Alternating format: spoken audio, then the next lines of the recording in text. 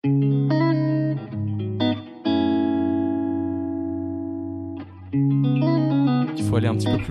have to go a bit further and maybe commit a bit more to show that, as French people, we're ready, that we want to get things moving, and that's not an issue that should be worked out in back rooms of the government. That in the end, it's us who have the right to decide, that we're part of these movements that want to change things, and honestly, we're doing that pretty well.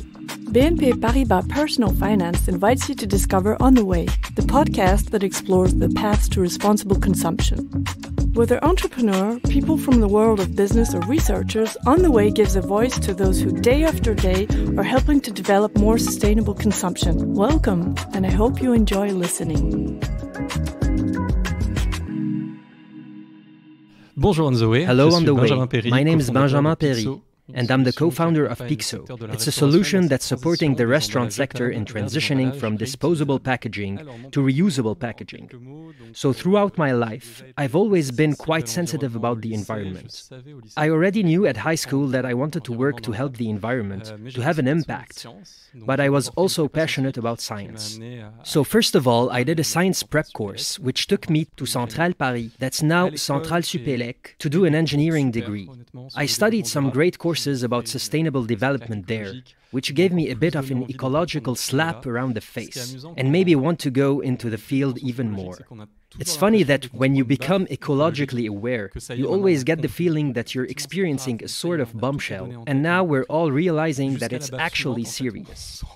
But it is what it is. We're all aware of the data. We get it until the next bombshell. In fact, we're realizing that it's even worse than we thought, and there's even more work to be done. That's pretty much what happened.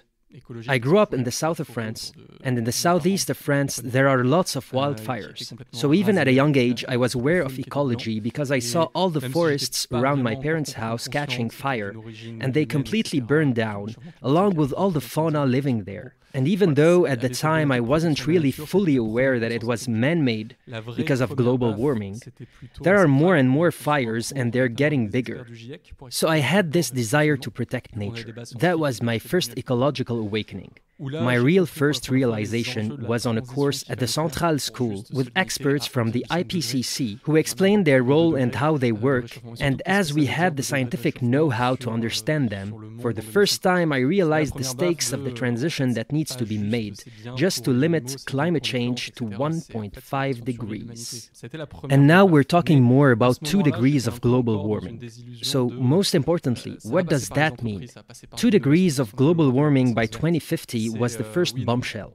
Actually, it's not fair. It's fine for animals, it's fine for plants, and so on, but it's really a question of the survival of humanity. So that was the first bombshell, but back then, I was still a bit disillusioned. It's going to happen through companies, it's going to happen through innovation, what's now called green growth. They've made electric cars with lithium batteries, and that's great. They're going to make hydrogen planes, that's going to be great. It's going to solve that problem. I was an engineer, so I saw technology everywhere. I wanted to be able to solve these problems with science. It's absolutely incredible. And we're definitely going to solve these problems. So I followed that line of thought, and that's why I came up with lots of business ideas, each more technological than the last, to solve lots of different problems. When I finished my studies, I created my first startup that actually had nothing to do with the environment, which had more to do with data, and that didn't go so well. It didn't work out.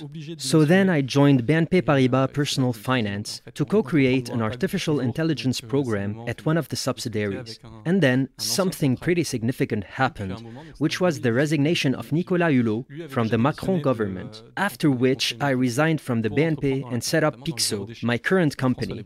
And after that news, I realized that if someone like him, with all his environmental strength, was forced to resign, that's when I realized I'd always wanted to work in the environmental sector. And that was the right moment. I'd been talking with a former classmate from Centrale for a while. That was in the summer of 2018. He'd already resigned from his job at the consulting firm McKinsey to set up a zero-waste consulting company. His name is François Debré, and he's a surfer. He was a member of Surf Rider, an organization that combats waste, and he was very knowledgeable about the subject. And he knew that I'd spent a bit of time in entrepreneurship, and I was pretty passionate about the subject. So in the summer of 2018, he came to see me with the business model ideas for me to help him with. Not really to set up a company with him, but just to give him my opinion. And so that's what I did. So we talked about those things a lot over the summer of 2018. And in the end, there was this conjunction of events where I'd got the idea for Pyxo after jogging in the Tuileries garden. There was a fun fair, and I was running past all the rubbish bins in the garden. And they were overflowing with disposable packaging. And it had all come from the food stands at the fun fair at the Tuileries garden beside me. And so, when I'd got home from my run, I called François and said, "Listen, people have been talking about zero waste a while now, but there's something that I think makes sense to work on, and that's all this packaging. It's only 10 meters between where people buy food and where they eat it. That's absurd. It makes waste that's only used for 5 minutes. So we talked about it, and we thought it was a good idea. At the very start of Pyxo, we thought the solution was simple. We'd give reusable containers instead of disposable containers to caterers, and so to consumers. And then they'd do the right thing all on their own. Well, there's always a bit of wishful thinking at the beginning when you set up an eco-friendly company. You get the idea that your eco-friendly solution will of course be acclaimed by consumers, by operators, by everyone really, because there's definitely a growing ecological awareness in France. And that was already happening in 2018, and even more so now. But then you realize that maybe it's not that simple. So the first deployment we did was using our contacts. And so the first deployment we did was at Bivouac BNP Paribas. And we decided to set up reusable container system at the Bivouac building entrance. We canvassed all the restaurants located around Bivouac, where the people who work there go for takeout food. And we told them that there would be people coming along with these reusable containers. And would they agree to serving them in those containers? Would they agree to doing a little promotion, giving them a small discount? So we made our reusable containers available at Bivouac, and we made it known around the building that people could go to this or that restaurant, and they get a 30-cent, a 50-cent, or €1 discount.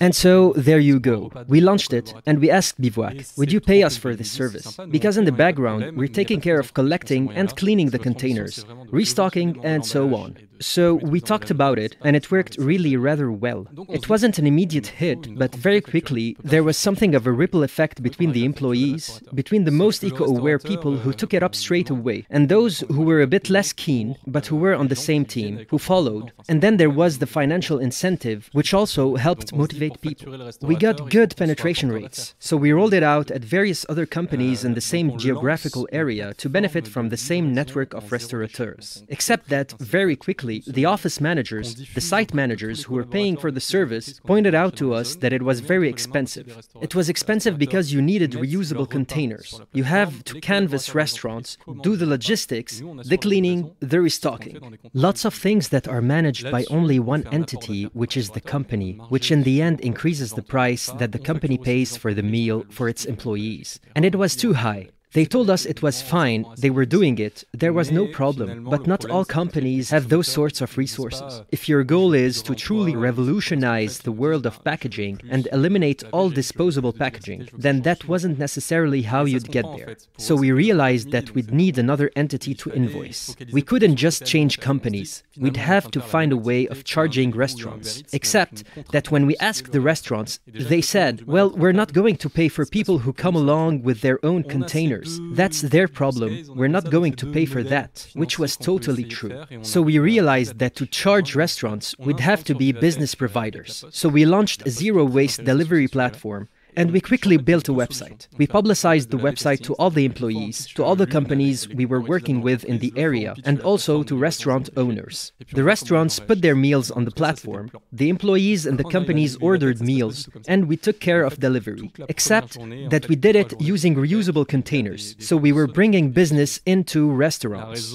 So there could be a profit margin on the selling price of meals. We also charged companies for logistics, cleaning, and so on, and that balanced out the model model a little. It's not a bad idea, and it took off pretty quickly too. But in the end, the problem was that customers soon told us, yes, I want more reuse. Yes, what you're doing is really good. They said, we want more veggie dishes, more diversity, and that's actually understandable. For them, it was their midday meal, so it was important. And we had to focus more on the food side of things. We realized that we were doing the same activity as Deliveroo or Uber Eats, but with the additional constraint of reuse. And even they were struggling to be profitable. It wasn't sure that it would work any better for us.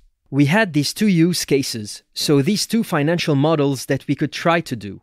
So we attended Vivatech in June 2019. We had a stand at Vivatech with La Poste. La Poste was very interested in these issues, and we were actually pitching both solutions. We did a bit of what's called A/B testing, meaning that one time we'd pitch the one with reusable containers in companies, and the next time we'd pitch the zero-waste delivery platform, and we'd see how people reacted. Well, that was the plan anyway, because when we actually went to Vivatech, it didn't work out like that at all. In fact, for the whole first day, and really for all 3 days of Vivatech, there were Sodexo people passing by our stand. That was because right next to our tiny La Poste stand, there was a huge Sodexo stand really right next to it. And they came to see us at our stand, telling us that they had a problem. There were customers who were major companies who had Sodexo staff restaurants who were asking them to stop using disposable packaging. They didn't want there to be cardboard packaging at the coffee machine anymore. They said that when they bought takeaway food, it was all in disposable packaging, which was happening more and more at that time. They wanted all that to be reusable, and they didn't really know how to go about it. So we started working with Sodexo. We realized it was an interesting model, so we worked with them throughout summer 2019. After that summer of 2019, we started experimenting. We started deploying things. We saw what works, what didn't, how we could manage everything alongside them. At the end of 2019, they said, great, we got into drafting contracts. It was all ready. We were about to deploy. They had the resources for that kind of service. It was profitable. So we went all out. The contracts were sent out, some were signed, others took a bit more time. And then we came to March 2020, when unfortunately everything collapsed as the world came to a complete halt, something nobody could have predicted beforehand. Bear in mind that Sodexo was one of the companies most affected by COVID. Their business took a huge hit and never completely recovered. Probably everyone listening to this is still doing a lot of remote work now since COVID, and that hasn't been good for staff restaurants. So our model was completely overturned. The summer of 2020 was very hard for us. We did a micro fundraising round with some business angels in January 2020, but that doesn't last forever. But we did have some luck in September 2020. An actor contacted us that we weren't expecting at all, and that was McDonald's. McDonald's said, there's something called the AJAC law in France. That means we have to use reusable containers for eat-in sales at our restaurants. So when people eat in at McDonald's, there have to be containers that can be washed, and so on. And we've heard that you've got some expertise in these subjects. You could help us out on 2 or 3 issues. So we started out on a consultancy role with McDonald's. And that grew and grew because we shared the same values. We realized that we had the same objectives, and we offered to develop an A to Z solution for them, tailored to their needs. And that's what we did. And we had a fundraising round at the end of 2021, bringing in 7 million euros to develop the solution. And since then, that's the solution that we've been offering to our customers. It's not just McDonald's. Since then, we've worked with Sodexo again, and with others. So our solution is a reuse platform. Every reusable container under our management has a unique identifier via a QR code or an RFID chip. Our role is to track those reusable containers throughout their journeys, when they're distributed to customers, when customers drop them off at collection points, and when they're sent to the cleaning center. And with this data, we can manage these stocks for the restaurants, making sure that there are always reusable containers for their activity. But we also deal with motivating customers to return their containers, because the idea of reuse is that once customers have finished their meals, they bring back their containers. And all that isn't the restaurant's job. They don't really bother working on it. So with our traceability, with our customer interfaces, we motivate customers to return their containers using a bit of carrots and different stick, with the stick being a financial motivation. If you don't bring back your container, you'll be losing money. So that's not great for you. And then there's the carrot. If you return back your container, you get loyalty points. They're great. You save money. All that was initially created for McDonald's, and today it's our solution. So there are various questions to ask. There are several different markets in our sector. 3 big ones. The first one is company restaurants. So that's Sodexo, Elior, Compass, and so on. Another segment is fast food, the big fast food chains as well as the smaller ones too. McDonald's, Sushi Shop, and so on. And the last one is independent restaurants, which are the ones that people tend to think of when they hear about Pyxo. That was our first sector. The problem with independent restaurants is that it costs a huge amount of money for us to approach them one by one. They're all only available at the same time, after their midday rush, so around 3 to 4 p.m., and you have to go visit them one by one to make the transition. So we saw a lot of growth with them at one point. Then we stopped that a bit, because doing it wasn't at all profitable. So we got a little smarter, and we asked ourselves, who's in contact with independent restaurants? Who already has them all in their address book? That's Metro, who supplies them. All the restaurants in France, I think they cover 98% of restaurants in France. And so it turned out that Metro was running a call for tenders, which we won to push our solution to their network of restaurants. So there's a pilot scheme that's soon going to be developed in Paris. There was a first one in Rennes, so in the meantime, if you're looking for Pyxo restaurants, there are fewer than there were before. The Agence law is a bit of an unknown quantity in the world of environmental and ecological laws. Honestly, I think it took all the lobbies by surprise when it was voted in. It was a spectacular feat. Brune Poisson, who hasn't been in government since, but she did a wonderful thing with this law. So it was voted for in 2020 in a rather obscure way. It's hard to say how she managed to get it across the line so easily. And it's a world's first. A total ban on disposable packaging in a market segment that covers any restaurant in France with over 20 seats. They're no longer allowed to serve customers on site using disposable packaging. And it's in force as of January the 1st, 2023. So it's been in place for a few months already. There's been a lot of attention to it from overseas. Everyone's watching what's happening in France, because you have to bear in mind that fast food was based around various principles, and one of those founding principles is disposable packaging. Without disposable packaging, fast food would have had trouble developing back in the day, in the 1950s. So a whole segment of the catering economy is being called into question. And now everyone's looking at how McDonald's, Burger King, KFC are getting along. Are they managing to do it, and how? For a large group to make a shift and really make things happen, there has to be an internal willingness.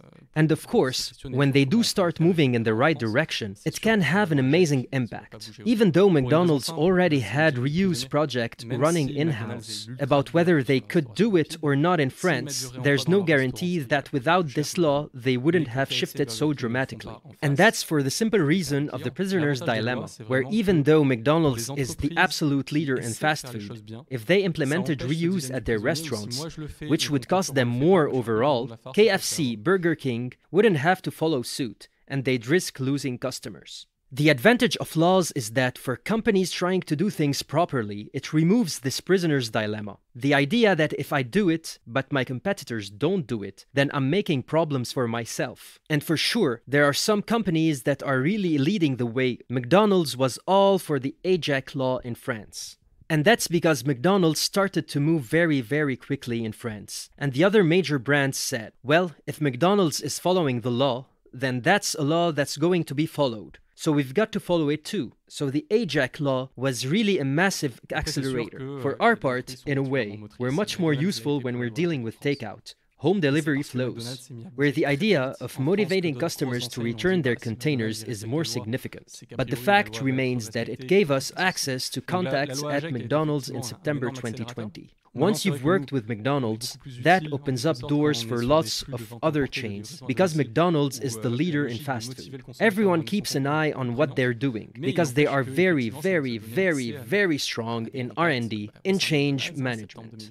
So that allowed us to work with a lot of brands. But the debate is not over, and the transformation isn't over either. January the 1st, 2023 has come and gone, but the government has given deadlines for restaurant chains to comply, stating at the end of 2023, they all have to be ready, because of course, they'll risk being fined. But in any case, the challenge has been met in terms of France's international visibility, as there's not a single restaurant chain that has not succeeded in making at least some initial restaurants ready for reuse. And that proves that it's perfectly possible. And so, these different steps actually lead to ever more reuse and push the chains. Once they manage to deal with the AJAC law for on-site catering, to look to the future and say, well, okay, tomorrow we'll have to do it for takeout, for home deliveries.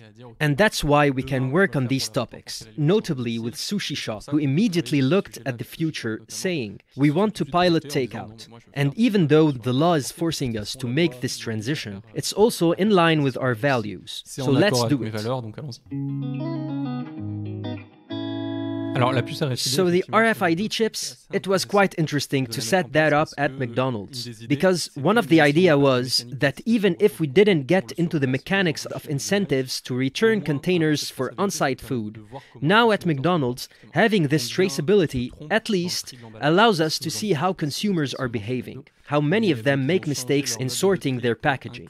Because these days, I don't know if you go often to McDonald's much, but now they've changed their sorting stations to include a specific bin for reuse. So how many people get it wrong and don't put reusable containers in the right bin? And how many leave with the containers? And if they do leave with the containers, then why? Is it theft? Are they just forgetful? Is it because they haven't finished their Coke? Or that they just wanted to finish their meal somewhere else? And so all this traceability allows us to measure it rather well, and also to see any evolution in customers' behavior. McDonald's serves 2.2 million meals every day in France, so that's just astronomical. So they have all types of customers. There are tourists, people who don't speak French, people who can't read, children, seniors, so that's what it has allowed us to measure. For on-site catering, what we've seen is that there have been peaks in thefts, especially when the media got involved in January 2023. Articles came out everywhere saying there are thefts of containers from McDonald's. So there was a peak in thefts at that time. But what's interesting is that little by little it's decreasing. Inevitably, once people have some at home, they're not going to carry on collecting them. So what we're trying to measure is how long this plateau will go on for. Where will the limit of this decrease in the theft rate come? I can't reach any conclusions about that right now. What is sure is that not everyone has the same level of eco-awareness about these things. There are some people who straight away said, that's great, that's brilliant, it makes sense. Why didn't they do that before? And they use the solution. And there are others who completely resist, who say, no, I don't want a container that's been cleaned. That means someone else has used it. And you can quickly answer that it's the same case in all traditional restaurants. And so the question makes no sense. But there you go, it bothers some people, so not everyone's on the same page. It also means we need to know how to reach every customer, who are all different. But in the same way, by avoiding having blocks of explanatory text in restaurants, you can't rely on everyone reading all the cleaning conditions and why we're doing it, the environmental impact and all that. Things don't work like that in real life. People just need to change their behavior, no matter where they come from. It's tricky. Reaching everyone is no easy task, and when we do takeout sales, home delivery, that adds extra complexity because we're asking customers to return containers to a place that's potentially far from where they eat their food. And these are the things we're analyzing. What's certain is that with all the laws that are coming, including on the EU level, there's going to be no choice. We're going to have to invent all these new usages. It's going to become much more widespread, but our role is to make sure that it's simple for customers so they don't have to download 500 apps, that they don't have to worry about how they're going to return their containers, and support them in this transition, understand them, and accompany them. And on the restaurant owner's side, it shouldn't be their problem, as far as possible, so their job is to make food and not to manage stocks of reusable containers that have been scattered around in the wild, because some people bring them back after 5 days and others after 3 months. Managing customers who come and complain, saying, "But you took my money, I didn't get my loyalty points. I swear I brought back my reusable container, so I'm supposed to get my loyalty points." That's not their problem, it's ours. And that's pretty much Pyxo's position on this. So that's why we're talking more and more at Pyxo about being a reuse platform. Because it's this idea that we have access to all this data, so we're right at the heart of things in terms of reuse. Now we're not doing everything alone. Typically, with our data, we help the restaurants manage their stocks, but we're not the ones who deliver the containers when there's a shortage. In the same way, with consumers, we're not holding every customer's hand to bring back their containers. We have lots of interfaces with consumers to motivate them to do the right thing, to communicate with them, hence our positioning as a platform. And finally, in terms of cleaning, there's always been this big question of how containers are cleaned, where, and so on. In the vast majority of cases, we try to get containers cleaned on-site for the simple reason that many restaurants have dishwashers, even though sometimes they need to augment their dishwashing operations a bit, because that they aren't used to having such large volumes. Usually, they have dishwashers. This limits logistics, it avoids truck movements, etc., as much as possible. But there are restaurants that aren't able to do it. They can't deal with the volumes. They don't have the space because that wasn't planned for. They're forced to outsource dishwashing. When they outsource dishwashing, there are companies, cleaning centers that help them out. There are lots of different typologies of cleaning centers in France. They all launched thanks to the law, which motivated them and helped them to find financing. They're all over the country, and we connect them up too. So we don't do the cleaning for them. We don't even organize the logistics for them to transport containers. But thanks to the data, we get them to set up a routine for collecting, cleaning, as well as scanning containers once they're clean, so that we know that there's a stock of clean containers at a given location at the washing center, and that we can take it into account in stock management.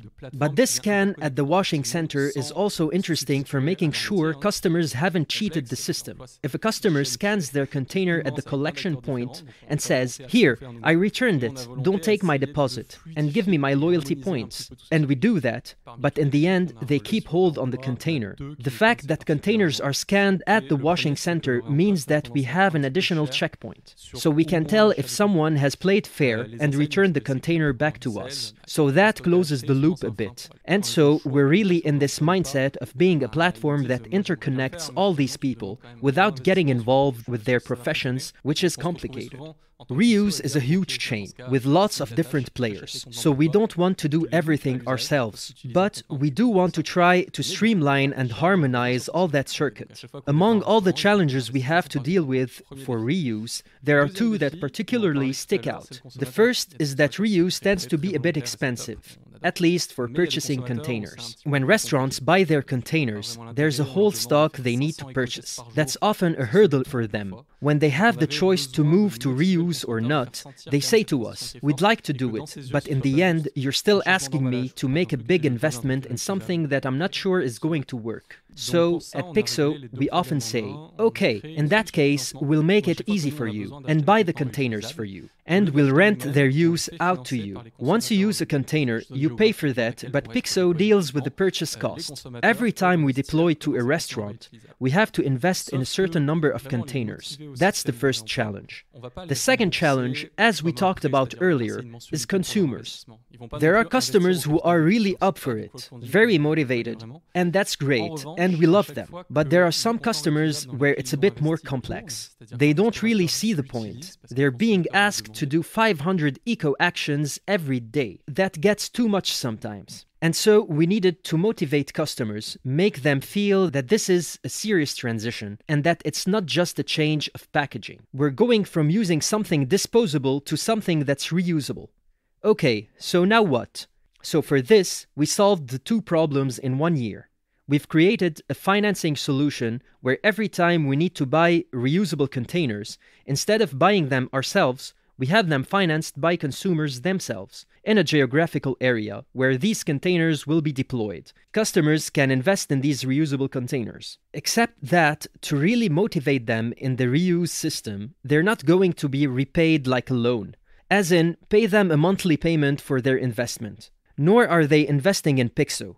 It's not really crowdfunding as we know it, but rather, every time the reusable container that they have invested in circulate, meaning that a restaurant uses them because a consumer has requested it, and the restaurant is invoiced for this use of the container. And we pay a part of this invoice to the investor, which means that investors only earn money when reuse works. This means that if they have invested in reusable containers from the geographical area where they're located, then the more they make sure that reuse works with their family, their friends, or themselves, they ask for reusables in restaurants, then the more money they earn. And the longer the reusable containers last, the longer their lifespan, the more money they earn, as we always charge the same price to restaurants. So if a container does 10 cycles, or it does 500, there's not the same profitability for financial products. And finally, the faster the containers come back to the point of sale, the more the users bring them back promptly into the circuit, the more money they earn. So basically, our goal was really to motivate consumer investors to the same reuse metrics as us. In the end, we have the same interests. And it turns out that our interests are more aligned with the environmental impact. And ultimately, every time an investor makes money, disposable packaging has been avoided. So that's what's called money for impact. It's direct. So if you want to invest and take part in this venture, there's a dedicated website, pyxo.érable.com. It's a platform with our partner, Érable, that lets you register, find out about every fundraiser we're doing in this area, as well as to buy reusable containers, and there are two possibilities for doing that. If you're used to the Web3 and the blockchain, you can use a wallet to buy containers, which is the most direct way to do it. And that avoids certain intermediary commissions. And if you don't know anything about it, and you don't want to know about it, or if it maybe even scares you, then there's Érable, who have developed a solution that lets you buy the containers direct via your credit card. That way, Érable becomes the manager of the underlying wallet on your behalf. There are more commissions, but on the other hand, it's much easier to access. Once you've invested, you get access to a dashboard that gives you access to all the data about the reusable containers that are circulating. For our part, every week when we receive money, we pay into a fund shared between all the investors who have taken part in this fundraising. The money that's collected, and at any time you want to get back your money, you just click a button. That terminates the investment. You get your share of the shared fund and you exit.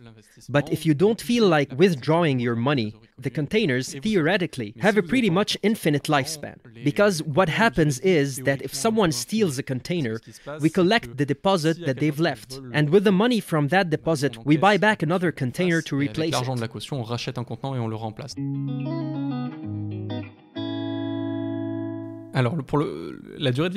the lifespan of the containers is sort of the key to the environmental impact of the solution. Right now, there are a lot of LCAs, life cycle analysis environmental impact assessments, coming out about reuse, that say reusable containers have to reach a certain number of use for them to be better than disposables. And that makes sense.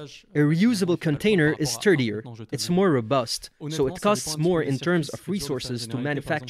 So if it's lost after its first use, in the end, it's worse than using a disposable container. Frankly, that depends a bit on the circuits. It's hard to make a generalization. For example, when containers are used for on-site sales, where they're never transported, are cleaned on-site and rotate within the same restaurant, then within few cycles, after 7 or 10 uses, then they're much better than disposables. It's not too much of a problem when containers start to move around a lot, especially when they're going to outsource dishwashing, then it depends a bit on the distance to the dishwashing center. The more kilometers they travel, the less the truck is full, because it depends on the loading level of the truck. The less full it is, the more expensive it gets.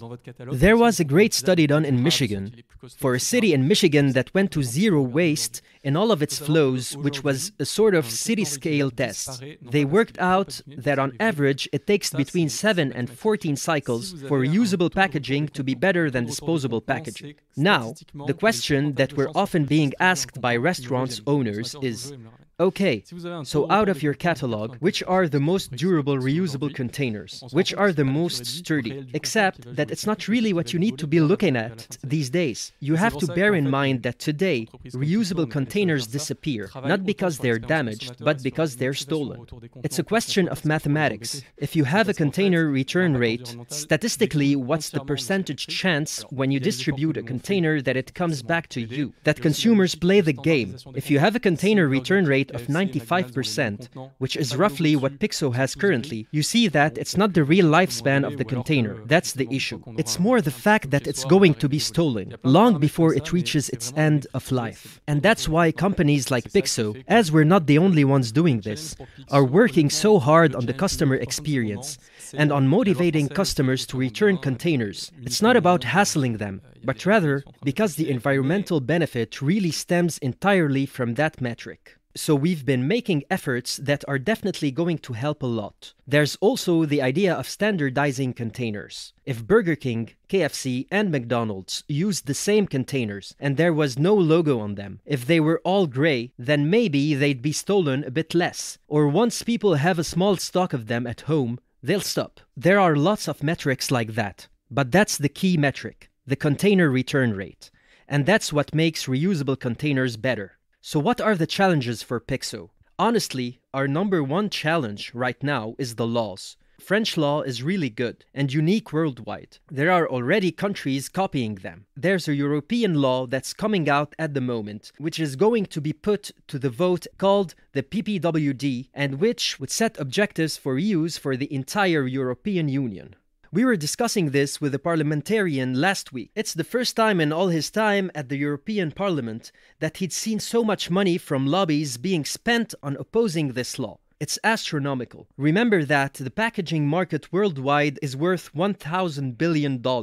If the PPWD passes with high reuse targets, that means that by 2040, when you go to a supermarket, all your pots of flour will be in standard containers. So why would you choose Farine Francine instead of another? In the end, it might be more about its quality and less about its packaging. It would mean a total rethinking of a massive number of business models, as well as the money spent on packaging every year. Bear in mind that disposable packaging accounts for 40% of all the paper consumed in Europe and 50% of all plastic. So these are astronomical issues, which makes it a great challenge for us to ensure that these laws continue to be approved, because their environmental impact is undeniable. So that's the major challenge right now.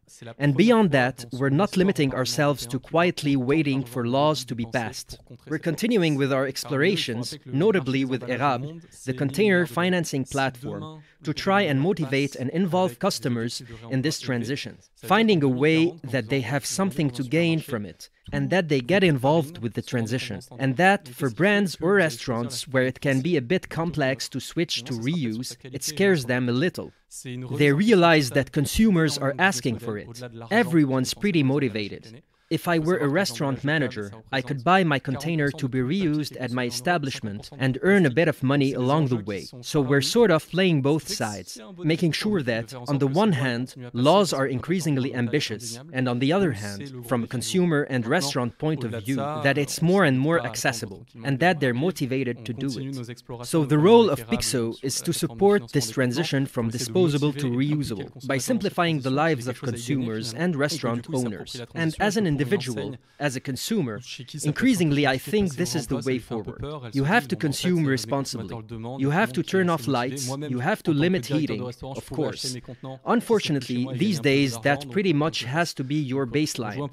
That said, have to go a bit further and maybe commit a bit more to show that as French people, we're ready, that we want to get things moving, and that's not an issue that should be worked out in back rooms of the government, between lobbyists and decision makers, that in the end, it's us who have the right to decide, that we're part of these movements that want to change things. And honestly, we're doing that pretty well.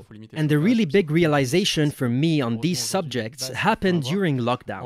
Like a lot of people, I finally had time to read, and notably, I read books that I'd been recommended but had never had the time to read, such as The Meadows Report and Pablo Servigne's How Everything Can Collapse, The Age of Low-Tech by Philippe Berwick's. Absolutely brilliant, I recommend them. These books make you realize that no, technology and science can't save us, because there's this obsession with growth, and that's not possible in a world with finite resources. And so that was a real bombshell for me. Okay, so I created a company. Pyxo already existed. But a company's goal is to grow. So actually, how do I fit in there? How can I be consistent with myself if only because I have a business? So there's a certain logic. Pyxo brings a benefit to the planet. And most of all, we're growing in a market that's ever more harmful currently. So basically, we're stealing market share from something that's much less good for the planet. So really, companies aren't going to get us out of there, or even public authorities. They're doing things well. They're passing laws that are restrictive. But to quote Jean-Marc Jancovici, the difference between sobriety and poverty is that sobriety is chosen, and that overall, that's what you have to do. You have to choose sobriety. We have to restrict ourselves in our consumption in a pretty drastic way, so that we reach our goals. And not just waiting for nice, impactful companies like Pyxo to come along, and I'm happy to be making my contribution. But really, we're not going to solve everything. We also have to drastically change our consumption patterns. Il va falloir aussi changer drastiquement nos modes de consommation. You can find all the episodes of On the Way on your favorite podcast platforms and on the personal-finance.bnp Paribas website. Any links or references made by guests can be found in the introductory text of each episode. And if you'd like to take to our microphone and tell us your story, please contact nicolas.meunier@bnpparibas.com. See you very soon.